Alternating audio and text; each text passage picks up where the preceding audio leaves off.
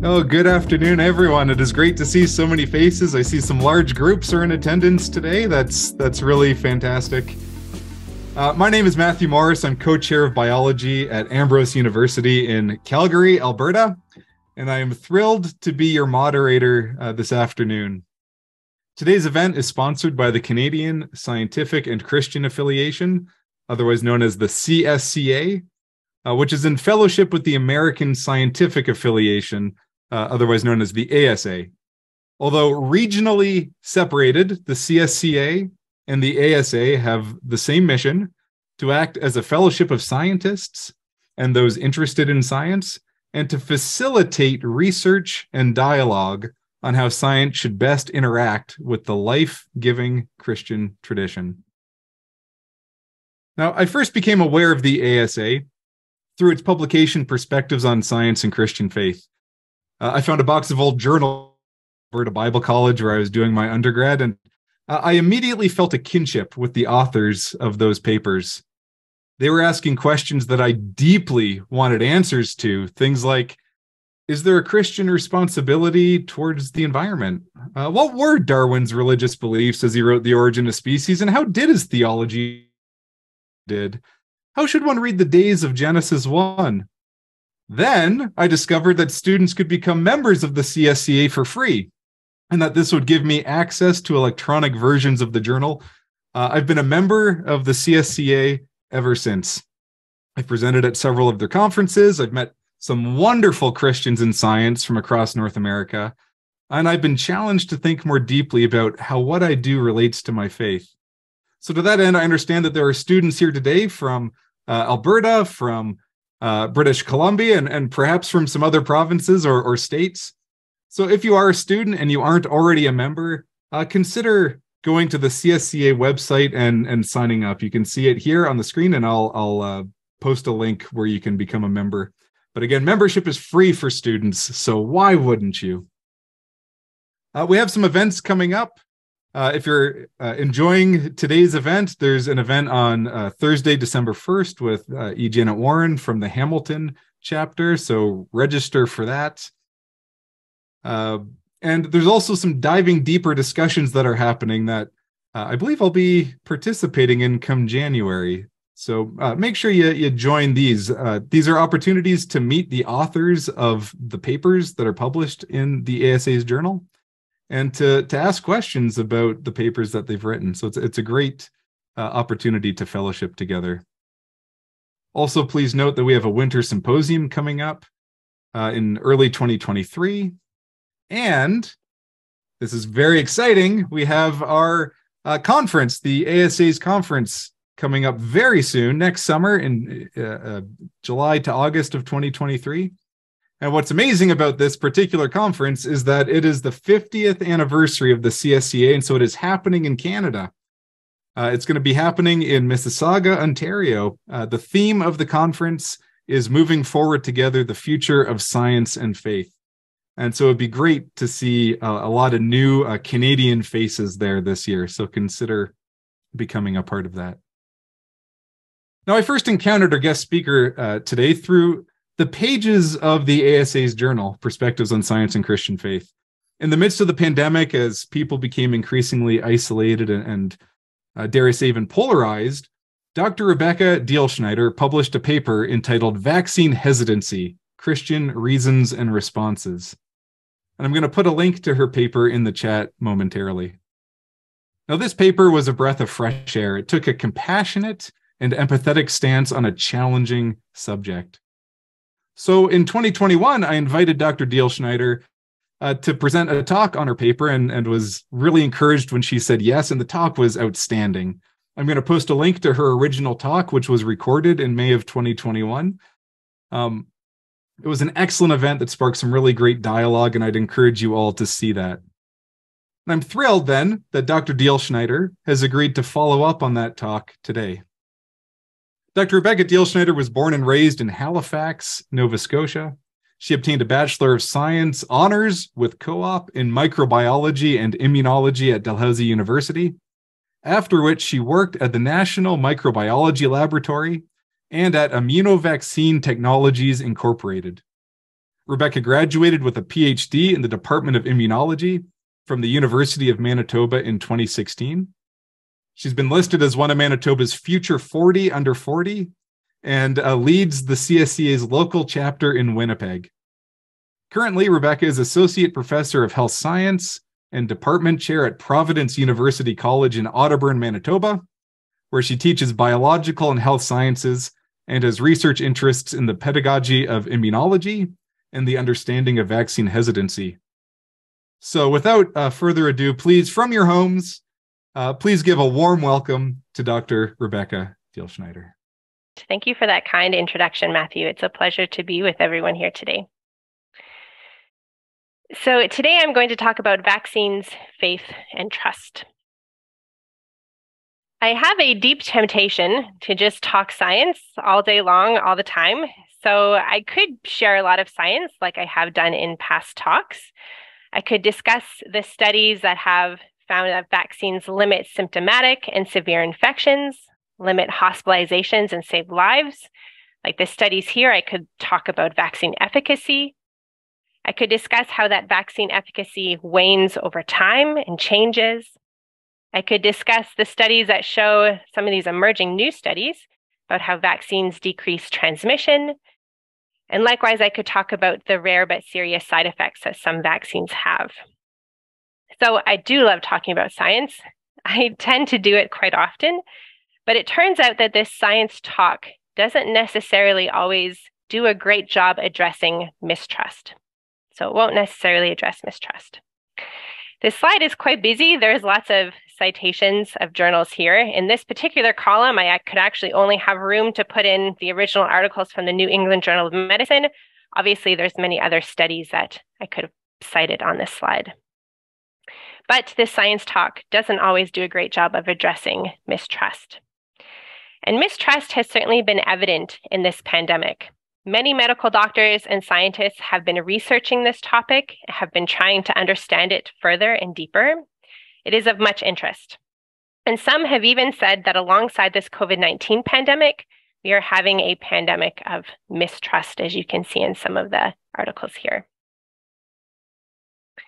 And I'll define what I mean by trust and mistrust in just a moment.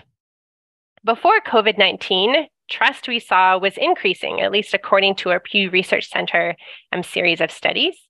You can see that in these years leading up to COVID, the number of people that had a great deal of confidence, or at least a fair amount, in scientists was increasing, and some increase in medical scientists specifically. However, since the onset of COVID in 2020, we've seen a decrease in this trust. And almost a quarter of participants here have not too much or no confidence at all in medical scientists and scientists in general, and even a little bit in the military of the United States. So there has been a slight change here. You'll note that still the majority of people, 78 to 77%, have a fair amount or a great deal of confidence in scientists, but a number of people don't. And this is of note, of concern.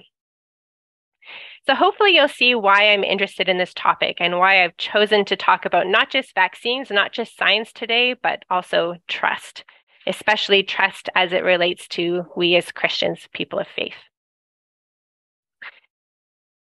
So hopefully you see my rationale here today. Over the next few minutes, I'll first define trust and what trust in science is and looks like, and then I'll provide various reasons for mistrust that the literature has discussed and that also that I've experienced as I've talked to a lot of people about vaccines. I'll hone in on two common phrases, two common responses or quips that I've heard a lot about, and perhaps you have too. And then I'll conclude with a summary and just some notes on the importance of trust and why we need to keep talking and investing in this area. So today I've organized my reasons for mistrust into various categories. But before we get there, I just want to define this term of trust. What do I mean when I say trust? It's a term that you probably understand already. When I say trust, I'm just speaking about confidence in someone or something. So when I talk about trust in science, I'm saying that trusting in science means that scientists and scientific institutions are trusted providers of information about the natural world they study. Scientists focus on nature, on the natural world.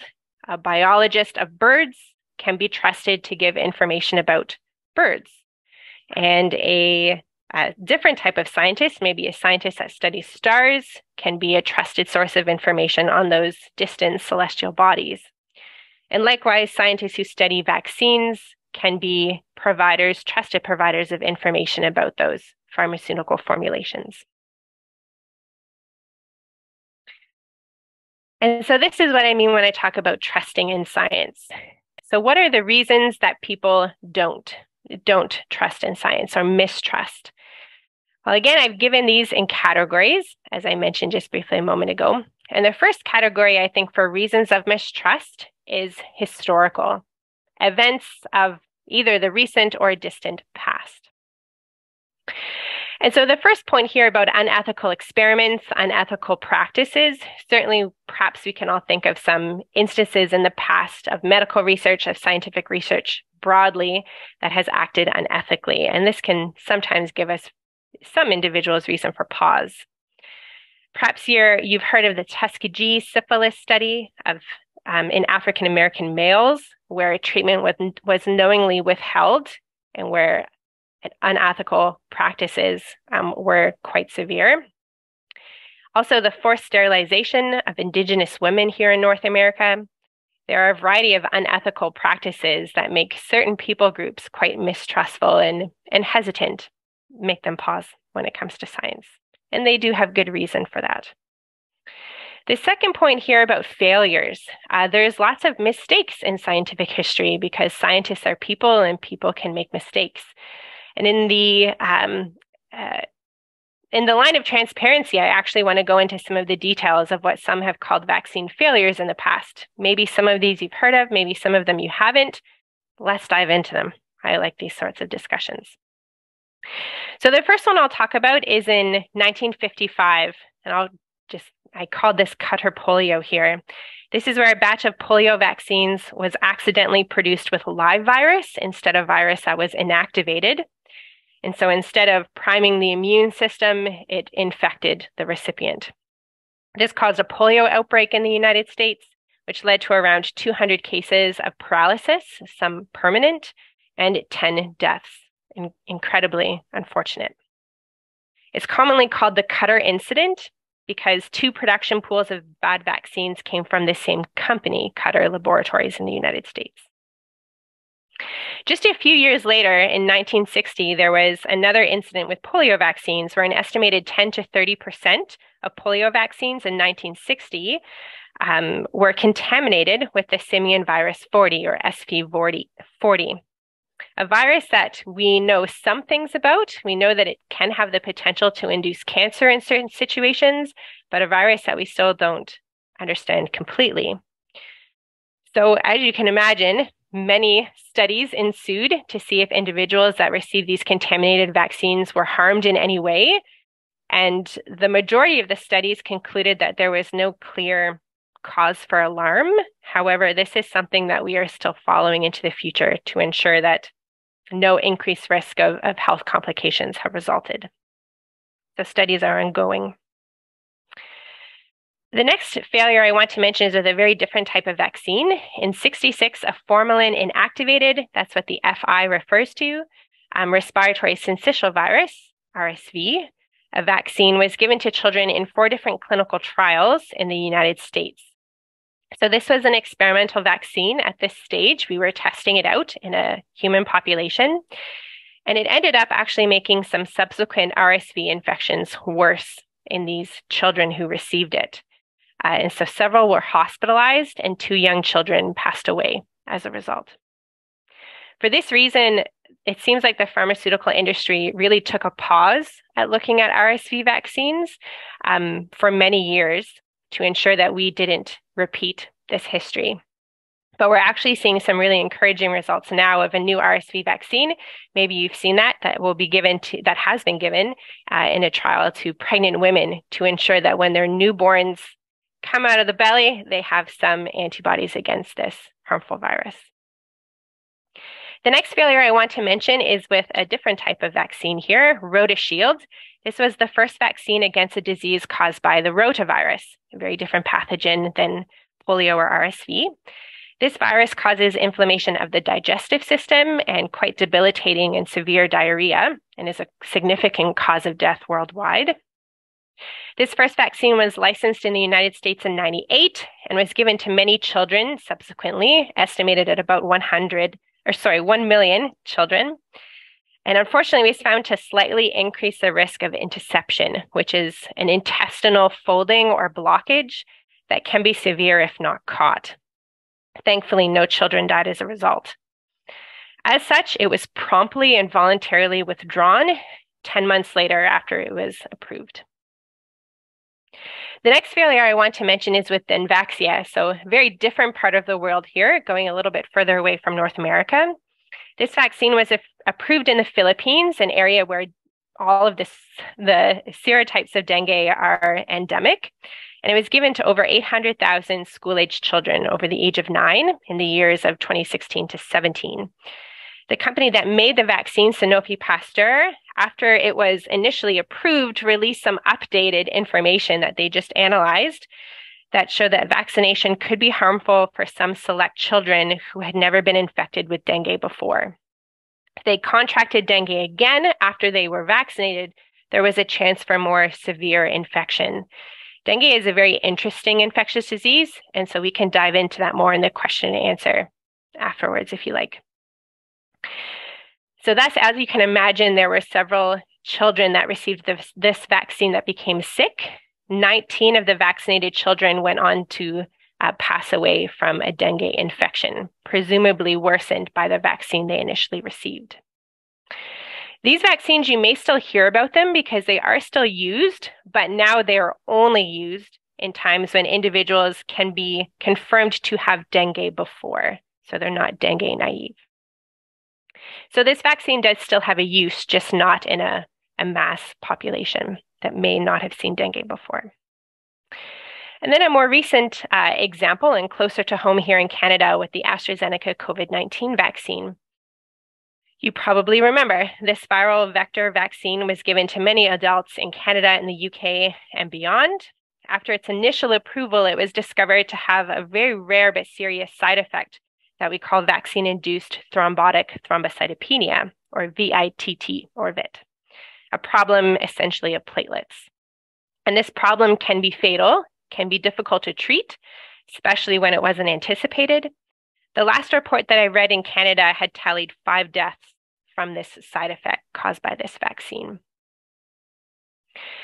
So I review these examples to be transparent, to highlight some of these historical reasons for mistrust that perhaps you or others have heard of, and to also discuss them a little bit. I think in all of these examples, we see failure, costly, deadly in some cases failure, but we can also take some confidence in the fact that as soon as the failures were caught, and they were caught early, then adjustments were made. And all of these adjustments were made within months or within a short year. So I think we can take confidence that they were not covered up. Indeed, all of these failures, all of these experiments are well discussed in the scientific literature and in the media. You will have no problem finding scientific papers discussing all of these incidents and ensuring that we don't make these same mistakes again. With all of the other COVID-19 vaccines, I actually checked the other day, and we now know that we've given out billions of doses around the world. Billions of doses around the world. And over the last several years, we can be confident that the side effects we detected early on are the side effects that we will only see. Indeed, when we study other vaccines, we know that decades out, the outcome tends to just be a longer, healthier life. We don't see long-term complications down the road. So these historical reasons of recent or past history are certainly cause for some mistrust. In addition to these, I have this category of personal or social factors. So we know that people of certain ethnicities, of religious identities, people of particular political identities, and also those of various geographies, whether we live in urban or rural environments, we know that these factors can play a role in how certain individuals view science. We know that people of certain ethnicities, given the past unethical experiments and the existing racism, not just in medicine, but systemically, we know that this can be a significant barrier to individuals in the BIPOC community, Black, Indigenous, and people of color. When we talk about religions, evangelical Christians tend to come up in many studies as being one of the slightly more mistrustful groups. And many religious scholars and theologians have actually made a connection to the history of this evangelical movement, the Reformation. And it makes a lot of sense to me how in the Reformation, we decided to not let church leaders be the main source of scripture and of interpretation, but rather give that responsibility to the people. And so if we don't need church authorities to read and interpret scripture for us, then maybe we don't need experts in other areas. And so you can potentially see how evangelical Christians and others have expanded that thinking and applied it to this pandemic and to other experts. I think about the urban-rural divide quite a bit. Because universities and industries in science and elsewhere tend to be found in big cities, in urban environments, it makes sense that a lot of the scientists that work there live close by. They live in urban environments too. So that's people in rural communities outside of those big cities simply don't rub shoulders with scientists at the grocery store or in their churches. So scientists can seem like a foreign, very different people group and challenging group of experts to get to know. This last point in this category is just the impact of science. We know that sometimes the general public may not have a problem with science itself, but may have a problem with what it means for their everyday lives. The impact of science, for example, we can see in farming. Farmers may resist genetic modification of crops, but they may not have a problem with the science of genetic modification, but rather they may have a problem with what it means for their farms and food systems at large. The idea that seeds and foods can be intellectual property, for example. The idea that fields can have to be weed-free is another example. Likewise, some people who are vaccine hesitant don't always have a problem with the vaccines or the science itself, but they may just worry about how governments and workplaces enact things like vaccine mandates, what that means for their everyday lives. I know for in my workplace, for the 6 months where we had a vaccine mandate in place, I know that there were other options given to test regularly or to work remotely. But in these situations, it seems to be the influence of science on public policy that has some people concerned.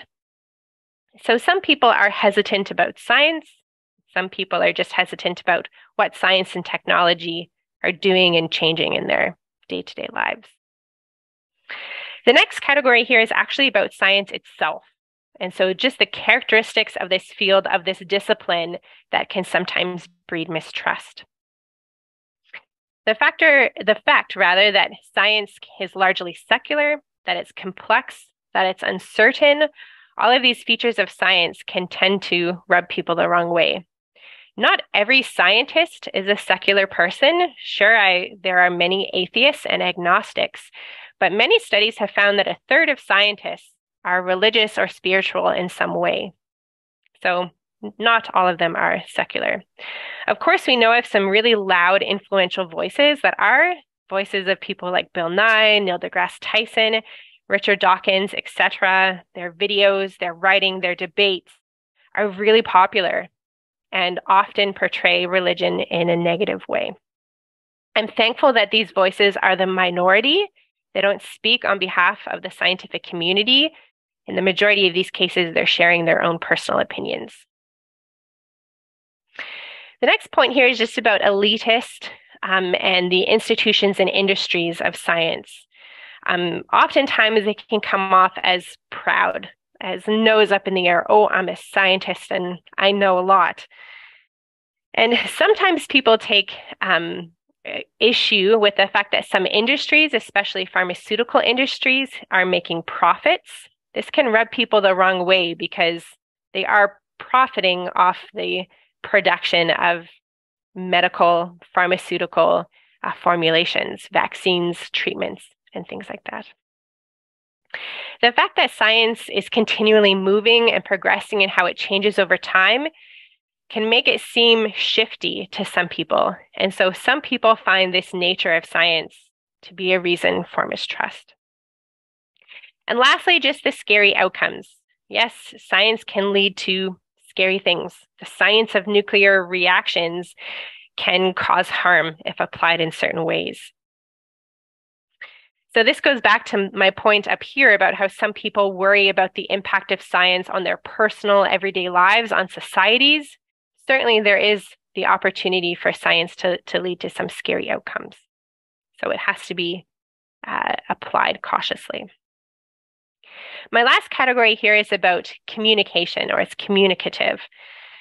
Sometimes in communication, there's a perceived lack of transparency. I've tried my best to pull the curtain away today and talk about anything that someone may be interested in. But it's difficult because science is complex. It is really detailed, and that detailed nature is just increasing in complexity over time. It's becoming more and more specialized. And so communication efforts are meeting more and more challenges in this regard. It's really difficult to distill complex scientific studies for popular media. Sometimes communication can even seem conflicting, and it can be really confusing and hard to follow. One day eggs are bad, maybe the next day eggs are good. Can be really difficult, especially with diet and nutrition, to follow the trends and the advice and the ever-evolving information. And then lastly, just sources of misinformation. Misinformation is information that misleads, that's not accurate, and disinformation is outright deceitful. And so these sources really bombard viewers and can make it really difficult to discern what is accurate, what is trustworthy, and what is not. And so these can certainly be reasons why some mistrust science. So hopefully you've seen, as I've walked through all of these categories, these reasons, the bulk of what I've read and experienced about mistrust in science. Hopefully you see a lot of variety, a lot of difference here. Maya Goldberg explains this nicely in her book about vaccine hesitancy, public trust, expertise, and the war on science. She says that disputes about science are never about the science alone. Had a category here about science, the aspects of science that can be that can breed mistrust in some, but there are so many other factors at play. It's rarely, perhaps never, about just science or the science alone. So I'd like to offer some responses to these reasons of trust before I move on to look at some common phrases here. So allow me to respond here. In response to the historical unethical experiments, failures in the distant or more recent past, we have to acknowledge that science has made these mistakes. And scientists do acknowledge. I acknowledge them. They are part of our training. They are part of our textbooks. There is so much literature about this. So indeed, the mistakes are costly and have been deadly, but they have not been covered up. We know about them, we acknowledge these, and we train future generations and improve our procedures and our practices more and more and strive to do better.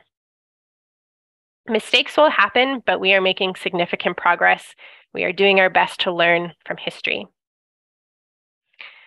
Regarding some of the personal and social reasons for mistrust, I just wanted to point out that scientists are a diverse group of professionals. We see scientists everywhere. There are 8 million of us, give or take, around the world. If you get to know some of them, you're bound to find some that are just like you, that vote like you, that live where you live, or maybe were born where you live, that have the same religion, ethnicity as you, and others. Naomi Oreskes, author of the book Why Trust Science, says that in diversity there is epistemic strength.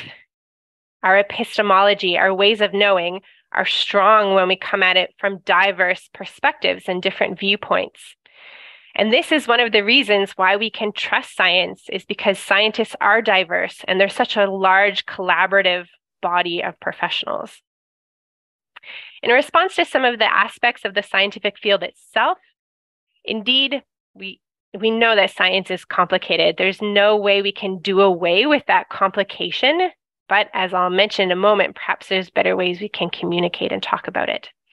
The fact that science is a social enterprise, that this diverse group of professionals works together, collaborates, we trained for many years, devote ourselves to our fields, and we really are trying to work and do our best to understand the natural world and address the challenges that we see and further our understanding. So yes, there could be some scary outcomes. Yes, science changes over time. Yes, our institutions and industries aren't perfect, but we're doing our best. And there's no other alternative. And I think we just need to invest in science more and improve it to the point where it's the best that it can be. And then just lastly, we know that there are significant problems with our methods of public communication. And I'm confident that as we study this further, as we invest and train more and more communication professionals, I'm confident we will address these issues and we will see improvements in the communication of science. Nowadays, with so many different devices and different platforms, it's really hard to reach viewers and the public, the population.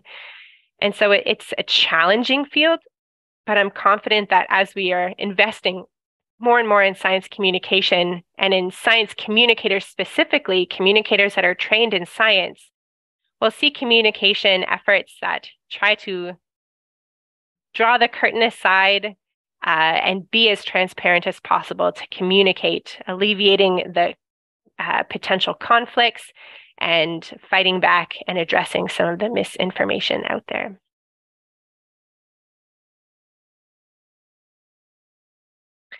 So I argue that even given all of these reasons for mistrust, I argue that science, including the science of vaccines, can still be trusted. Scientists and scientific institutions are not infallible. Failures can happen, have happened, will probably happen in the future. Mistakes happen. We're people, we're human. But science is the best we've got. It's the best way for us to understand about the natural world. We have no alternative. We need to invest our efforts to make science the best that it can be. When, after much investigation, debate, peer review, and publication, if scientists arrive at a consensus, if this diverse body of professionals can agree on something, well, then the general public can place their confidence in that. It is trustworthy. So I want to shift gears a little bit to kind of the second part of my talk here, and I want to address two common phrases or two kind of common narratives that maybe you've come across. I certainly have. The first one here is this: I don't trust science because I can do my own research. This individual, this grumpy face here, implies that they don't trust scientists and thinks they can do that role all on their own, that they can make sense of scientific research without the help of scientists as interpreters. The majority of people I heard that have said that they are doing their own research are not researching, but rather they're reading. And reading and research are not the same thing. Of course, researchers do read, but they do a lot more than just reading. Research is methodical, it's systematic. There's observations, there's testable hypotheses, there's experiments, there's interviews, there's arguments, there's comparisons, there's analyses, and so much more. So yes, research includes reading, but it's not simply reading. Reading doesn't make you a researcher, but it still is really useful. It can help non-experts gain some understanding so that they can develop good questions to ask the experts. If a warning light comes on in your car, perhaps you open the compartment and find the operation manual and read a little bit about that warning sign or that light that you see, so that when you bring your car to an expert, a specialist, a mechanic, you can ask some informed questions and you can talk about it in an educated way. Likewise, if your doctor recommends you receive a vaccine, you can certainly read up about those vaccines so that you can have an educated and informed conversation with your healthcare professional. You can discuss the efficacy and the side effects and the things that you're concerned about. So reading isn't bad. It's really good. It's really useful. It's just not equivalent to research. And I want to say that no one is calling for blind trust. When we talk about trust in science, we're not saying trust it blindly, without question, without comment. You should read, you should be critical, you should ask questions. This is what I love about academia. And when the church does this, this is so fruitful as well. So you should do this. And if you do this from a humble perspective of seeking information, then those questions should be well received. And it should lead to some good conversation and discussion. The next common phrase that I want to talk about is a little bit more personal to those of us of Christian faith. Perhaps you've heard of someone say something like this: I don't trust science because I trust God instead. We've heard about this saying and this overall position for many years. It's been around for a very, very long time, decades, if not centuries. And so even in the years before the COVID pandemic, I kind of brought in a headline here of just before the COVID pandemic in 2018, where a Christian televangelist in the United States, Gloria Copeland, encouraged her followers to inoculate with the word of God instead of with the flu vaccine. And it was a very bad flu year, so there were many people promoting flu vaccines at the time. Other news stories in the pandemic have featured people with painted cars or with signs that say, trust in God, not vaccines or not pharma, as you see here. In a way, these statements sound like a false dichotomy. In a way, it presents two options: trust in science or trust in God. It implies an either or, nothing in between and no overlap. It also makes the two sound mutually exclusive. You can trust in God or you can trust in science, but there's no way you could do both. You could inoculate yourself with the word of God, read scripture, or with a flu vaccine, but this individual is implying that you can't do both. Of course, we at the Canadian Scientific and Christian Affiliation disagree. We say you can do both. And there's so many great talks that highlight fabulous scientists that do science, that trust their colleagues and their work, but trust God ultimately as well. And I'll explain and discuss this a little bit further. So it sounds like these are opposites, that they're mutually exclusive. But the CSCA and other organizations of faith and science say, of course, they're not. And to drive home this point further, I actually want to turn to a really common story in Scripture, a Scripture that myself, someone who's not a biblical scholar, hopefully won't screw up. So I want to talk about the parable of the Good Samaritan in just a moment.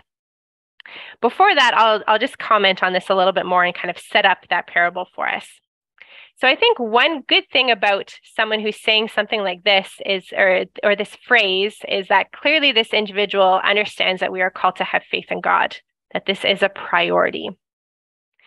And our faith is really important to us. It should be priority number one. But our faith can't guide us in all aspects of our technical lives. It can guide us in aspects of life, in terms of wisdom, of love, of knowing God, but it cannot help us fix our car, fly a plane, or test a vaccine. We must trust professionals in these technical areas. Indeed, mechanics go through rigorous training, as do pilots, as do scientists. That education helps them in their technical occupations, and our faith helps them in a different way, helps them understand God, helps them understand love, helps them see meaning and purpose in life. And I think this next quote from C.S. Lewis says it all. He wrote this in an essay: Christianity does not replace the technical. The emphasis is his here. When it tells you to feed the hungry, it doesn't give you lessons in cookery. If you want to learn that, you must go to a cook rather than a Christian. Maybe when Scripture tells us to love people and take care of the sick, maybe we can rely on technical, scientific, and medical experts to show us how. Just like this quote says that a cook can show you how to feed the hungry.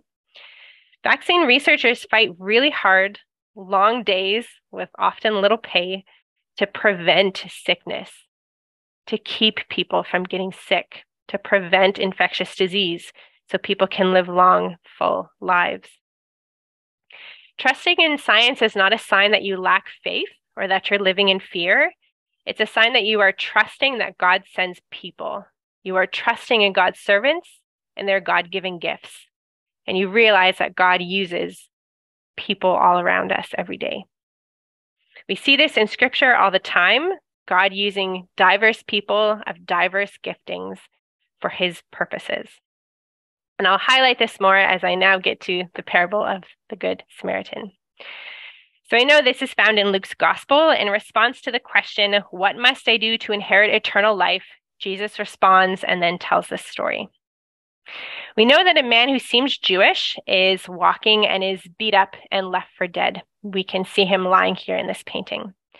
A priest and a Levite then both pass, and I love this painting because you see them in the distance, and you even see one looking back. They've passed on their way and haven't stopped. Next, a Samaritan passes by. He pauses and he helps. He treats and he binds the man's wounds. He took him to an inn. He helped and treated him there, and he paid for additional care as well. This is a story I'm sure many of us have heard. It's a story that perhaps some of us can recite by memory. We know a bit of the roles of the people who passed, the priest and the Levite, seemingly religious roles, a religious vocation. They perhaps spent their days in the temple. But interestingly, we don't know the role in society that this Samaritan played. We know their ethnicity, but we don't know their occupation. Was he a carpenter, a trader, a shepherd? Was he a farmer, a warrior, a government official?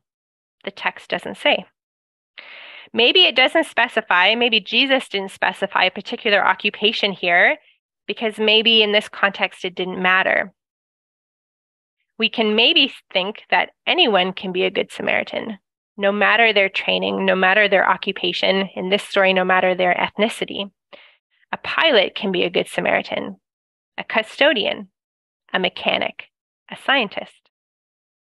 We see this countless times through Scripture. We read the stories of how God spoke to people of the Old Testament and how Jesus dwelled with people and left his Holy Spirit with his followers in the New Testament. We see time and time again that God works in diverse people, in diverse and sometimes mysterious ways.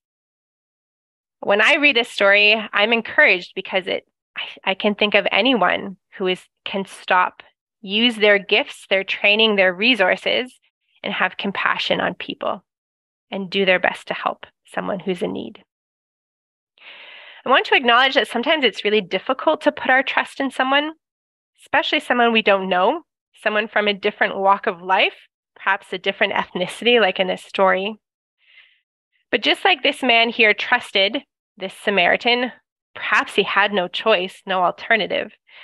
So too, we can trust people that are different from us, especially when we have no alternative. There are no other experts in the natural world aside from scientists. So in summary, I started off my talk defining trust and mistrust and painting a picture about why it's important to study these sorts of things, and then walking through various reasons: historical, personal, social, scientific, and communicative. And I'm sure there are more than simply those reasons, but those are the ones that I've encountered in my experience and my research and what I've seen talked about a lot in the literature. Science acknowledges these significant mistakes in the past. I don't want to downplay those mistakes, those failures in any way. They happened, and there were some really terrible outcomes. But with better discussions, with improvement in vaccine production and assessment and better communication strategies, we are doing better, and we hope to rebuild relationships and regain some trust. And then I walk through a few common phrases, perhaps those that are doing their own research. And I will admit the research that I see individuals saying they are doing is more like reading, which is good. That's not bad. Keep that up. It helps you ask informed questions and have educated conversations with experts. And then if you are trusting God, well, you don't have to choose between trusting God or trusting science. We can trust God, His Word, the Holy Spirit to guide us in every aspect of our life, but we can expect the Holy Spirit to give us technical information about flying a plane, fixing a car, or assessing a vaccine. We have to trust that God has enabled servants, the body of Christ, with valuable gifts and expertise to help us all make sense of the technical aspects of life. God works through diverse people, regardless of their occupation. So as I conclude, I just want to point out why I think trust is so important and why I chose to talk about it today. Firstly, we know that trust is an important part of relationships. I'm married, maybe you are, I'm sure we all have some friends. So trust in a marriage, in a friendship, even in our broader church community and community as a whole, we know it's important. We know that trust is part of relying on one another. If we are to live in community, not live alone, then there has to be some trust. The band Panic at the Disco incorporates a lot of religious themes in their music, and the lead singer is not a religious person anymore, but he was raised in a religious household, and I've really enjoyed how that band has navigated some religious themes in their art, in their work. And one line of their song I just can't get out of my head. It says, "And if you never know who you can trust, then trust me, you'll be lonely." Trust is an important part of relationships, and if we are always mistrustful of everyone, then we will not have any relationships. Trust is also important for the church's mission, and it enhances the church's mission. This quote from the theologian Josh Reeves, I think explains this well. "But to ignore what scientists know, reflected in the consensus of the scientific community, or mock scientists when they update their beliefs in light of new evidence, is to fail to follow the golden rule. Treat other intellectual communities in a way that you want them to treat Christian theologians," and I could add biblical scholars. If we want people to trust us, when we talk about the gospel, when we talk about love, when we talk about what makes faith alive for us, if we want people to trust that message, we have to trust them in return. It goes both ways. So trust enhances the church's mission. Now that I'm done talking, I'd like to share now that I'm done the main message that I wanted to share with you today, I just wanted to share some suggestions for further reading. I've really enjoyed reading a few books of the Bible lately, especially some of the Psalms and the wisdom literature these days. There's just so many good pieces, wise passages here. And I thought I would particularly talk about the book of Ecclesiastes, because honestly, there's a few pessimistic verses here that have resonated with me on the hard days in this pandemic. Indeed, with wisdom sometimes comes more sorrow and grief. Sometimes I wish I didn't know. And I found myself actually laughing and finding some humor in the repeated phrase in the book of Ecclesiastes, "chasing after the wind." Just seems really applicable in this pandemic. Not only are we focused on an airborne pathogen that is transmitted in the air and the wind, but as these variants change and new ones evolve, I feel like we're always chasing after something that keeps changing, like the wind as it changes direction. So I just think that this book has taken on new meaning for me in this time, and maybe you would enjoy reading those passages too. There's two books here that I've quoted in my talk: Redeeming Expertise by the theologian Josh Reeves, and Why Trust Science by Naomi Oreskes, a historian of science. I think these books both tackle this topic of science and trust in really interesting and complementary ways, so I recommend them to you. I'll end by just providing my email, my Twitter handle, and just thanking you for your time and attention today, and I'm just really looking forward to your questions. I want the remainder of today to just be a discussion. I want to hear from you. So thank you. Hey, thank you so much, Rebecca. Yeah, we can give a warm round of applause from home. Thank you. That was so good. The empathy and compassion and the patience that you have for people who reject some of the good scientific work that you do. It's a real encouragement and an example to me. I tend to get, I have a PhD in evolutionary biology, and it's really easy to get frustrated by those who are distrustful of the work that I do. And just the way that you read them in the best possible light is a really good example for the rest of us. So thank you so much for that. Now, there's a lot of questions that have been coming in, Rebecca, so we'll just sort of dive right in. The first one is coming from an Ambrose undergrad, which I'm delighted to see, the very first question to come in. And his question is this: does opposition to mainstream scientific ideas, such as evolution, among evangelicals have an association with mistrust in vaccines?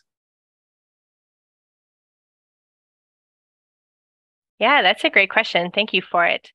I definitely think that we see some trends in that. And so an individual who could mistrust evolutionary biology may also mistrust other fields of science.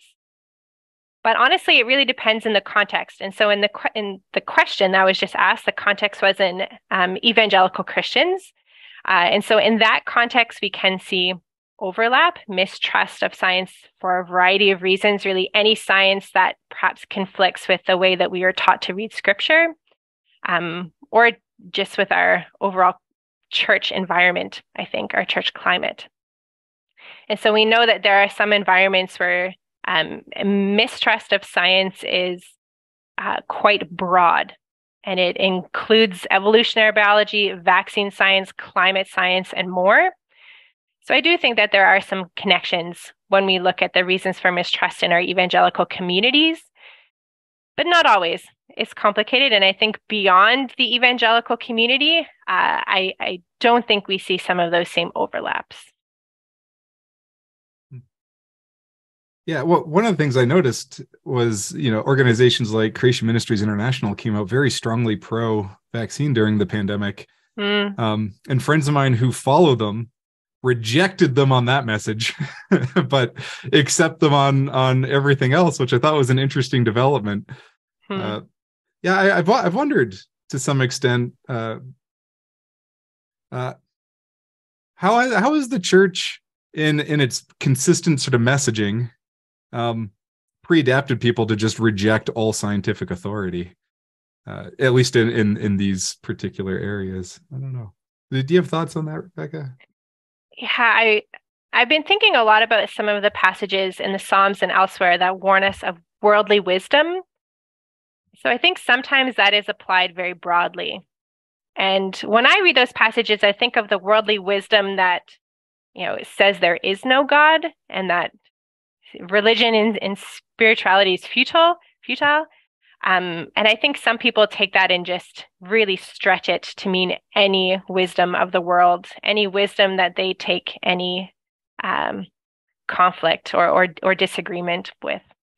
So I think sometimes it's passages like that that are shared in our church communities. And even like I said in my presentation, the history of the Reformation, just taking things into our own hands and relying on ourselves and our own personal relationship with God is sometimes difficult when we remove ourselves from communities, from experts that can help us discern together. So there's some anonymous questions that have come in. So this person's asking, well, they're saying that they've been discouraged lately, that the general impression that the average secular person has of evangelicals is that we're more selfish and more foolish than the average North American. Our general reaction to COVID vaccines seems to be a clear example of this to many in our society. How can we turn this around? That is such a great point. And I share that observation.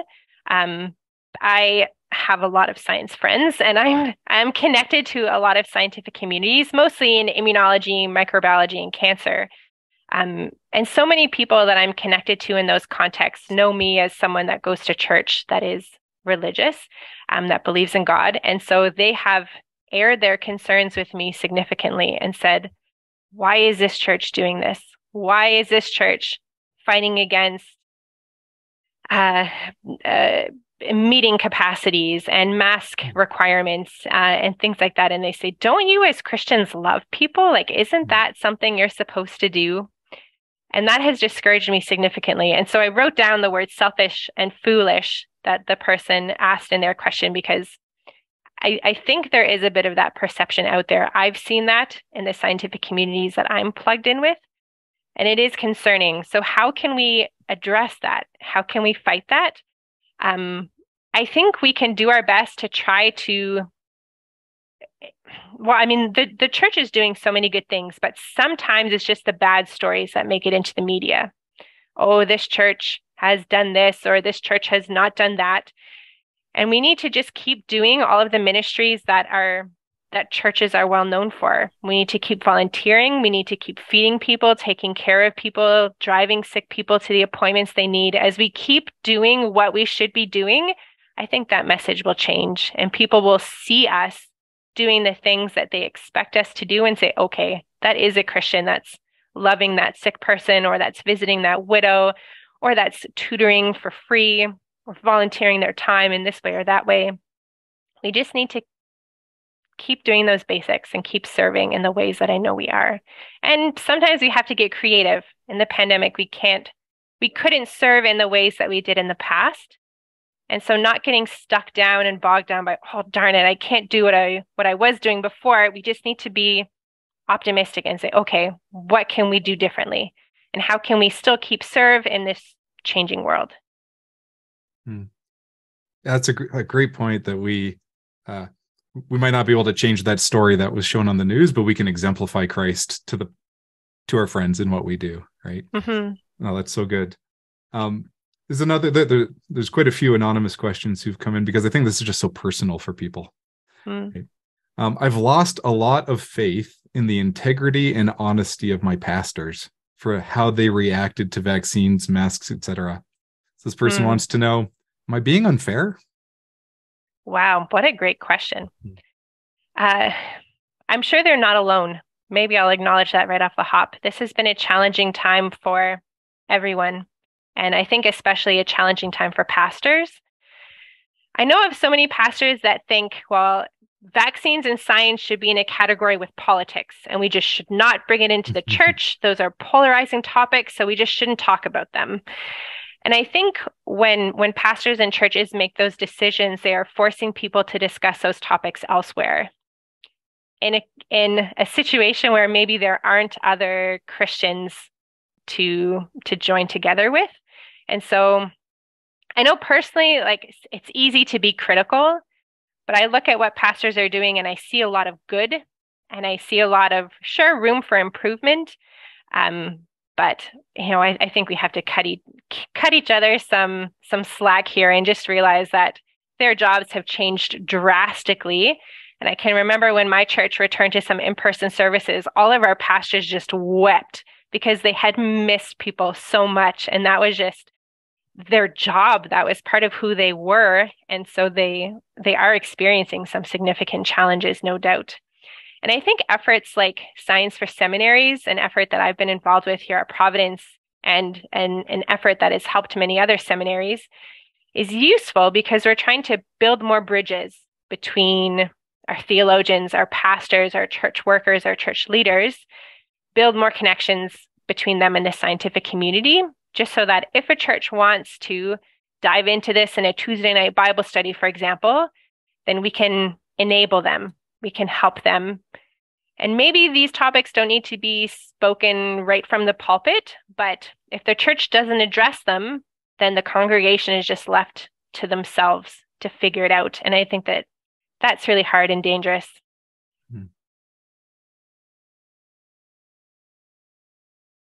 So this person's asking, during the pandemic, I was so disgusted by anti-vax disinformation that when vaccine mandates came out, I was immediately in favor of them. But now I'm not so sure. Do you think we jumped too quickly from being pro-vaccine to being pro-vaccine mandate? I believe anti-vax folks are dangerously mistaken, but I'm not sure they should be coerced into doing something that they believe, albeit mistakenly, will harm themselves. What do you think? Yeah, that's a great question. I mean, vaccine mandates and a lot of the restrictions that were enacted in the pandemic, I'm sure we will spend a number of years looking back on that time and asking ourselves questions like that. Like, were we right in choosing that or timing it or this, that, and the other thing? A really stressful, polarized time.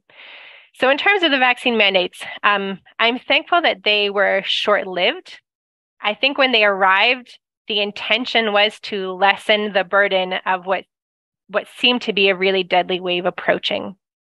And so I know that they were enacted with the best of intentions, not to coerce people, but rather just to keep more people alive, right? And so I know some people in my church, they did feel coerced to be vaccinated. And that dismays me. Obviously, we don't want to coerce or force anyone. I know for a lot of the vaccine mandates that were enacted, they were either short-lived or other options were available where someone could participate virtually or by distance or test regularly instead of opting for a vaccination. And I think those options are important because they limit the coercion and just the pressure that I think people have felt. But it is a really interesting idea looking back at those vaccine mandates. And I'm sure that our health policy experts and our ethical experts will be, analyzing those responses in the years to come. Yeah, I really appreciate the question. I know I personally have found it quite challenging to walk a line between like being very much on board with the science, but not always on board with all the political decisions that are being made, but not wanting to lead that to distrust in the science. I don't know. Do you have any tips on how to navigate that? Maybe if I can share one other comment about vaccine mandates. Let me see if I can choose the best words here. I remember when my institution was first not like toying with the idea, but there were hints that this could be coming. I remember thinking like, well, maybe instead of doing a mandate, maybe if we just put out a poll to actually see the level of vaccination in our community. And if our staff and faculty and students were 90% vaccinated, then maybe a vaccination mandate wouldn't have any effect. And so I think like obviously every workplace, every educational institution, every public service will differ. But I think maybe there are more strategies we can adopt in the future in addition to vaccine mandates. Maybe those are appropriate in some situations. Maybe they aren't. Maybe there are other alternatives that can be just as successful. I have a student with a sort of follow-up question to this. What would you say to individuals who felt like they betrayed their faith to get vaccinated? Maybe they're having a hard time reconciling that feeling with the science behind vaccines. Yeah. Okay. Can you read that question one more time? I just want to think on that. Yeah. So the question is, what would you say to individuals who have felt like they have betrayed their faith in a sense to get vaccinated? And maybe they're having a hard time reconciling that feeling with the science behind vaccines. So I think if I interpret the question, I think what they're asking is, so there's somebody who feels like they betrayed their faith. When they got vaccinated, they felt like their faith told them you cannot be vaccinated, don't get vaccinated. But they do think vaccines work. They've seen the science of vaccines is saying that vaccines are good, but they felt like they were betraying their faith when they got vaccinated. So I don't know the context here, but I certainly know we've had students whose family, they have very strong connections with their very religious family, and their family says you cannot get vaccinated, and the student felt and we had the mandate, you can be on campus vaccinated or you cannot be on campus. And I don't know if that student chose to be vaccinated, but let's say they did, and now they're violating their relationship with their family and their relationship, which is very much intertwined with the relationship with God. So I can imagine the guilt that one would feel there. So what would you say to contexts like that? I think the first thing that comes to mind, or just the thing that I'm moving around in my mind at the moment, is that they're probably not alone. And if they talk to a lot of other Christians, I think they will find that many of us have chosen to be vaccinated. I know I have. I know many other Christian scientists have as well. And I think maybe just chatting with other people that think about vaccines a little bit differently than the families they grew up in or the churches that they're attending, they can maybe see how we've reconciled it and how we make sense of it and how it doesn't conflict with faith as we know it. I think the more we talk about this sort of stuff, just the better, right? Like, let's not sweep more things under the rug. That always gets us in trouble. And so if someone's feeling conflicted in this way, talk to someone about it. Talk to your pastor, talk to other church leaders, talk to scientists. If you know any, you can send me an email too. And if you're comfortable, I think just talking about it simply can help address some of those feelings. Maybe it won't take it away. Maybe those feelings will remain. I can't predict, but at least it can help us work through it and acknowledge them. Mm. One resource that I recommended after my first talk was Christians and the Vaccine, a series of videos with various different pastors, biblical scholars, Christian workers in different contexts. And I know for me, it's been really encouraging to see all of these different people in different walks of life all say, yes, I chose to be vaccinated. And yes, I still trust God and have a strong faith. I think the more we see role models like that, the more we can show people that this is a good choice if they choose to make it. Maybe to the violation of one's conscience is perhaps one of the big issues at play here as well, that they felt like they shouldn't get vaccinated, but they felt compelled to get vaccinated. Then they did it. Now their conscience is being violated. What would you say about what should their approach be there?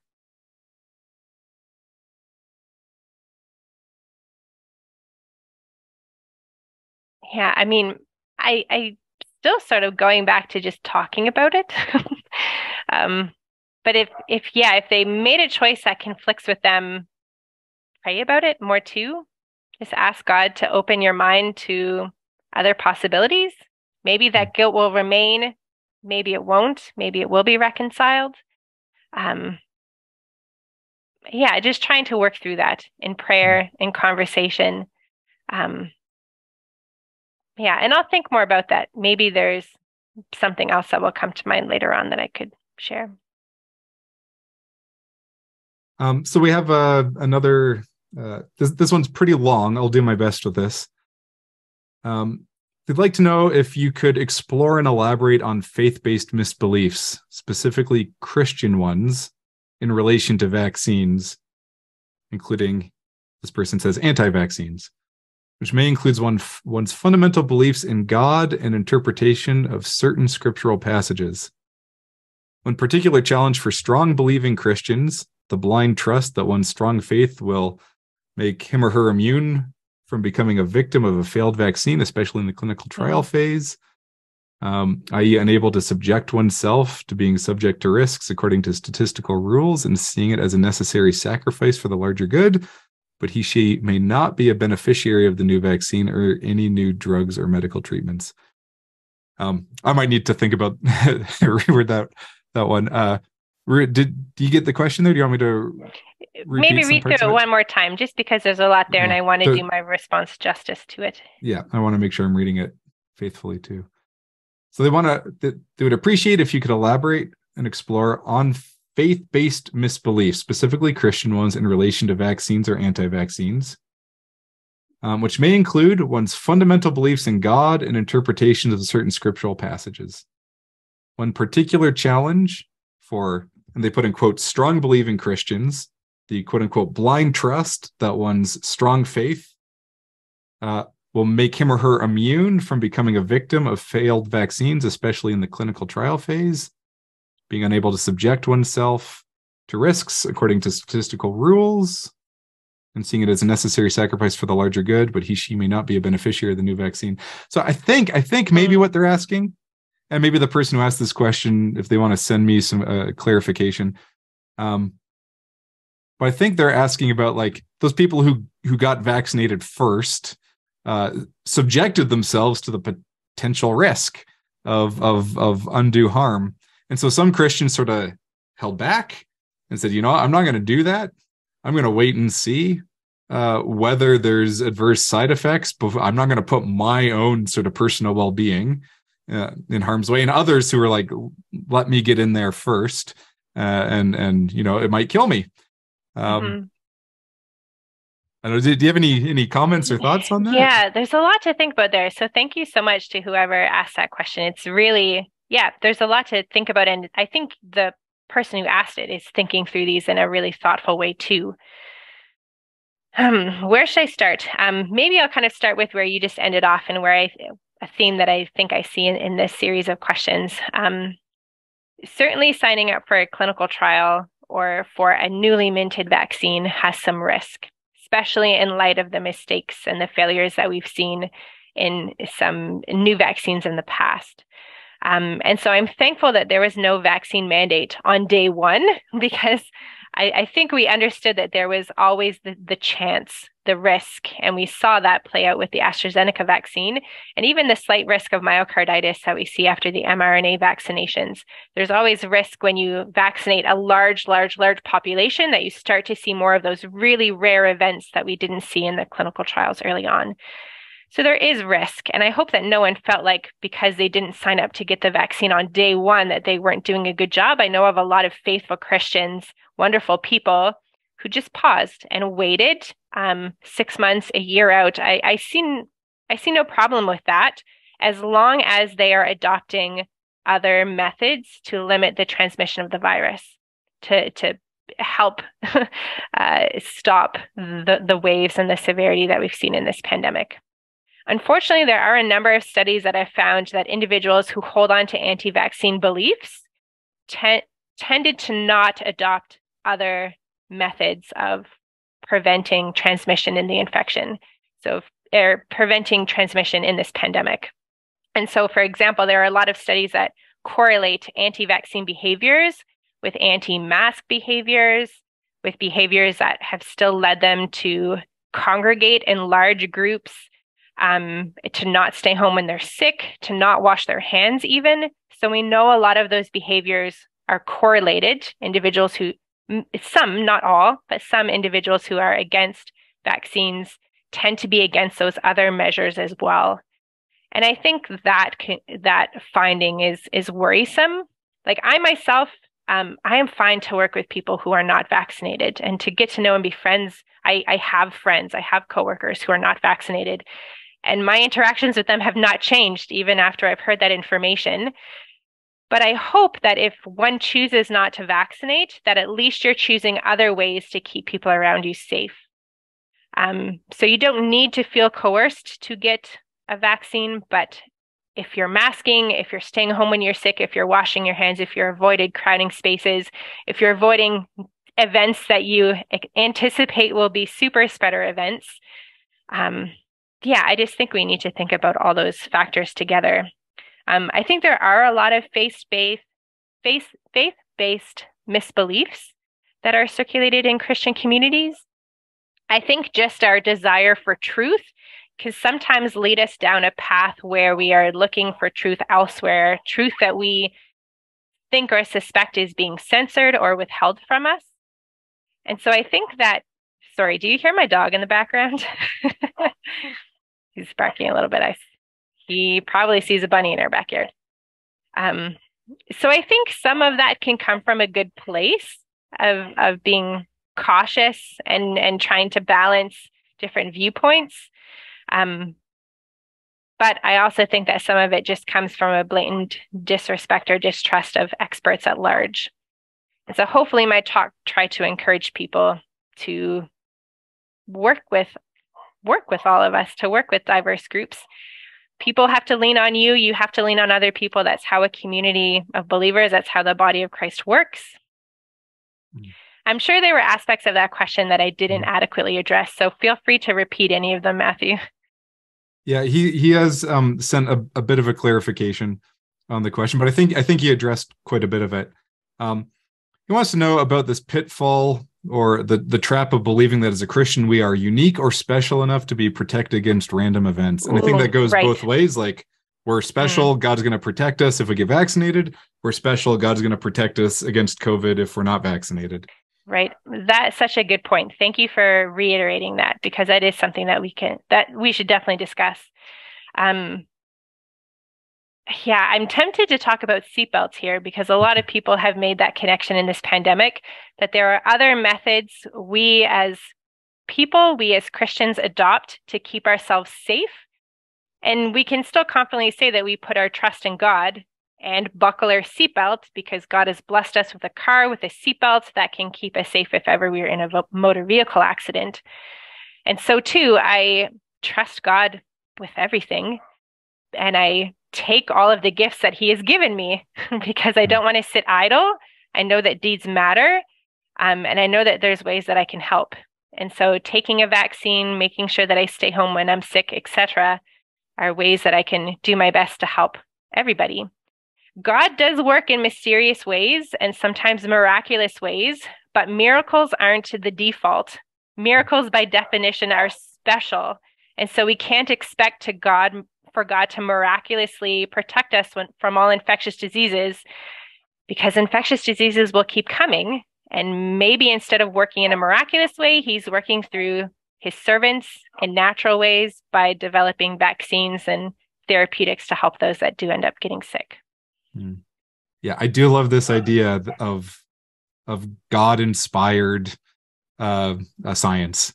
Like maybe not every aspect of science, right? But to think of medicine as something that God has inspired scientists with, as a sort of revelation in a way of how the natural world works and how we can use it to heal the nations. I think that's powerful stuff. And I think the more Christian scientists we hear from, like in the United States, there were two big names that were talked about quite a bit. Francis Collins is obviously someone who's named quite often. But Dr. Casey Corbett, her last name is Corbett for sure. She is a fantastic Christian scientist, fantastic Christian, a really faithful person from what I read of her work, and just an amazing scientist, an amazing scholar. And hear her talk about her work, you just can't deny that this is the passion that God has placed on her heart, and this is the way that he is using her. I think in the way that he's using a lot of people in science. We have quite a few questions still in the 10 minutes remaining, and I want to get to some of these undergrad students who've been sending some questions in. I don't know if anybody's grading this student, but Noah Stevens from Trinity Western is asking a question. How do you think the internet and blog-based sites have influenced the spread of misinformation and mistrust? And how do you recommend dealing with those who strongly adhere to these blog-based sites which spread misinformation and mistrust? Sometimes speaking as a Christian and a scientist only makes people dig deeper into their beliefs. True. And I can see that. Thanks, Noah. Noah, was it, for the question? Yeah. How to combat the misinformation that's spread on blogs and various websites through social media. That is such a significant challenge in communication. Someone who I've taken a lot of my leads from is Timothy Caulfield out of the University of Alberta. Maybe some of you in Alberta know him because he is local to you. He specializes in the debunking of misinformation, especially health-related misinformation, spread by celebrities like Gwyneth Paltrow and others. So it is a huge challenge. There is no easy way to do that. His simple formula is just to debunk. And so if someone says, oh, this blog post said this or that or the other thing, you could say, well, this isn't what the scientific literature says. Here is the consensus. Here are two papers that clearly disagree with that. And I think doing so in a not angry manner is important, because it's really easy to alienate people. And like you said, it's easy for people to just dig in deeper when they feel like they're being attacked. I think that Christian mentality, right? Like the world is out to get us, can sometimes put us on guard against all forms of people, even those that are trying to help and to teach. And for those of us that aren't scientists, like there are some really nice resources that you can share, like Christians and the Vaccine come to mind. And there are a few like science bloggers. The Friendly Neighborhood Epidemiologist comes to mind. So she is an epidemiologist that looks at disease patterns in whole populations. And she's a Christian. Her husband is a pastor. And she just has a wonderful blog. Talks a lot about the Good Samaritan, which influenced my choice of discussing that story here today. And so it takes work. It takes effort to come back with other sources of information. But I think we have to do our best to gently encourage people to think about alternatives. To think, okay, if you read this and think it's true, then why don't you read this paper or watch this video to see if you still hold that belief when presented with something that says something different. And also just not alienating people, right? If we unfriend people, unfollow, or just keep avoiding conversations with people who use those sorts of information and follow a lot of the misinformation on social media and on blogs and stuff, that's just not helping. I know sometimes for our mental health, it's perhaps in our best interest. I know for myself, I haven't unfollowed or unfriended or anyone in this pandemic because I don't want to push people away. Even if they think differently than me, I'm hoping that we can still grow together, even if we're growing in different ways and even if we still hold different viewpoints. Yeah, so let's not be too quick to distance ourselves from people that think differently than us. So I have a question. You mentioned trust in vaccines. What are your thoughts on the level of trust that Christians now have in vaccines, considering it's been a while since the vaccine's been developed and we've had these mandates in place? Yeah, I don't know of any study that's come out really recently to address that sort of question. I would hypothesize that trust has increased somewhat, especially since we're 2 years out now from the initial rollout of those vaccines. I mean, some people are still mistrustful because we'll probably need annual boosters moving forward. And so they think that vaccines have failed for that reason. I mean, annual boosters are not uncommon. We give boosters in a variety of vaccine contexts. Flu is obviously the best known example, but there's lots of other vaccines that require boosts. And we're just in really unique territory right now. We've never had a pandemic of a coronavirus before. And so we just don't know exactly. We have some predictions, some models, some ideas about how the next few years will look like, but we can't know for sure. And so I think just accepting some of that uncertainty is healthy in this conversation too, because we can't know for sure what's going to come. Yeah, do you know, is it going to be a once a year thing, or is it going to be every 3 months, these boosters? It depends on community transmission. Yeah, okay. And so if community transmission is still quite high, I imagine boosters will be more regular. But if we get to a point where community transmission declines and hospitals become less stressed, then maybe boosters will be more spaced. Unfortunately, we're not seeing a huge seasonal trend right now with coronavirus. Seems to peak in every season. So that's unfortunate, right?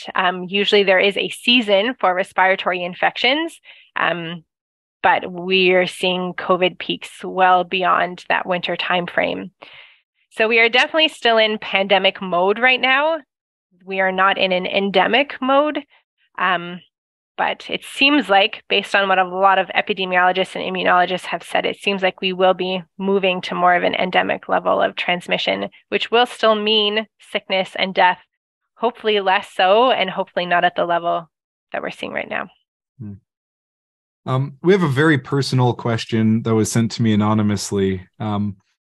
This person says that their family's been very divisive on vaccination for a long time. This person's dad is hardcore anti-vax and was so before the pandemic.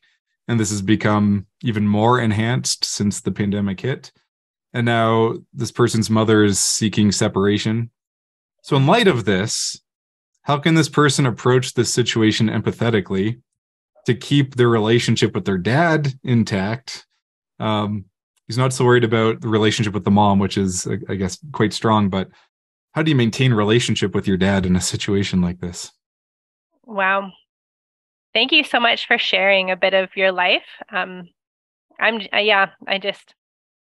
know of so many situations like that where families are divided over issues like this. And I lament a little bit in my spirit.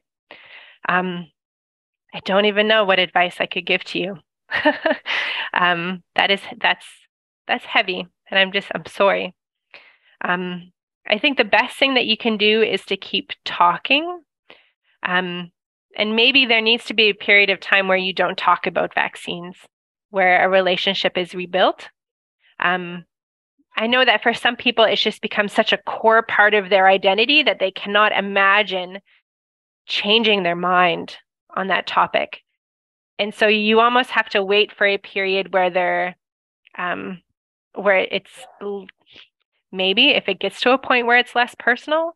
And honestly, maybe you're not the best person to speak to them about it. Like maybe they need a friend or someone that is in a different role that can speak to them about this, because sometimes family, it's a different dynamic, right? And so, yeah, I lament and I'm so sorry. And I wish you well in your family and in your conversations, and don't let go of that person. because people change can happen, and families can come back together. But yeah, I wish that person well as they navigate that tough time. Yeah. This person sent in a question. At the beginning of the COVID-19 vaccinations in 2019 to 2020, we were told to trust the science and continue to still follow. And I guess we continued to still follow the science. However, at the beginning, there didn't seem to be enough science to follow. We were to vaccinate on blind faith. There were no test results, no information on the ingredients, no way to make an informed decision. There have been enough adverse reactions and deaths to pull vaccines from the market. And this person says, other than AstraZeneca, why haven't the vaccines overall been pulled from the market yet? I don't see any reason for the mRNA vaccines to be pulled from the market. The myocarditis events that some cause in some individuals are minor compared to the risk of the pathogen of this pandemic, of the SARS-CoV-2 virus. And so when we compare risks, I think there is still significant risk from the pathogen and significantly less risk from these vaccines. And it seems like that's the conclusion that health experts and those informing government decisions that's their conclusion as well, that when we compare risks, vaccination is still far better than repeat infection.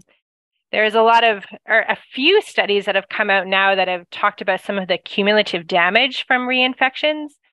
So I think we're just starting to understand that. There's still a lot of questions. Those studies still aren't perfect.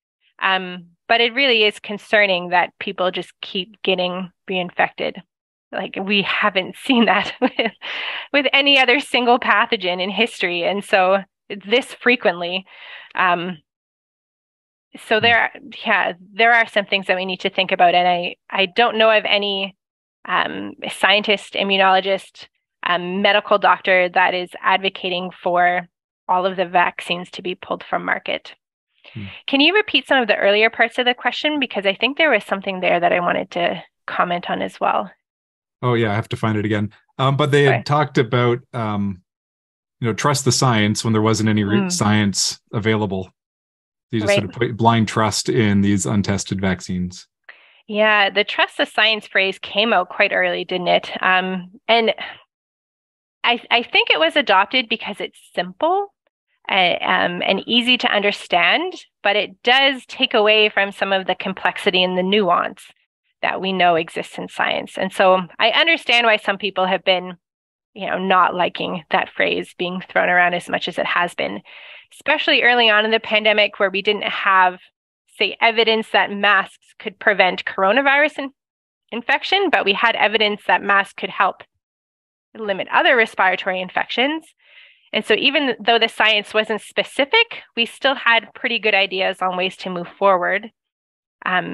And I remember when Theresa Tam first started talking about the possibility of masks and how they wanted to wait for more information and they just weren't sure if now was the time to enact that. And then soon we know they did.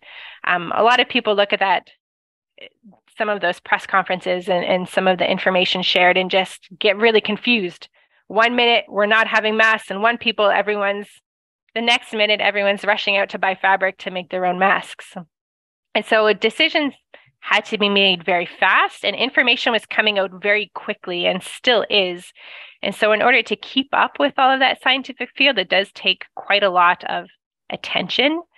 And even when we didn't have a lot of science in the early days of the pandemic, we had some studies that we felt we could apply to this time, given the absence of specific studies on this novel pathogen.